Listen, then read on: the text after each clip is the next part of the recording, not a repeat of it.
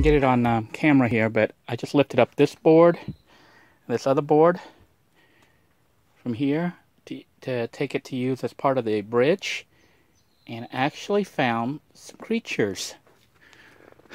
They've run off, they've scurried off somewhere, but there are mice in here.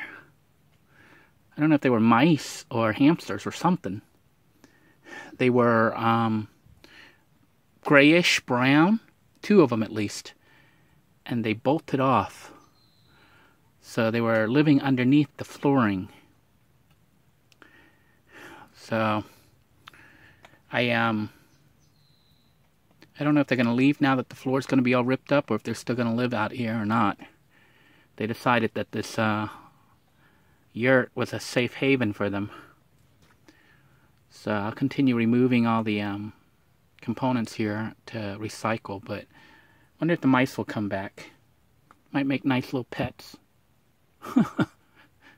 I didn't think they were mice because they look kind of chunky looking. You know, mice are usually small and skinny. But they ran off so fast I couldn't see if they had a tail or not. But there were at least 2 of them. So maybe we'll see them again.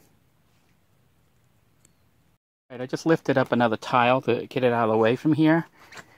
And saw the mouse again. At least one of them. So they are definitely mice. See it right there?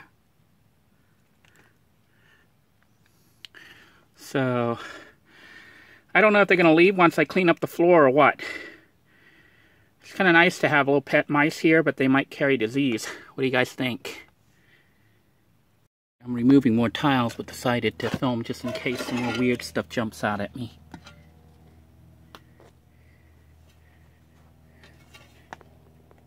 Gotta lift this wood up, and there might be mice under there. Nope, I don't see anything. So we're good.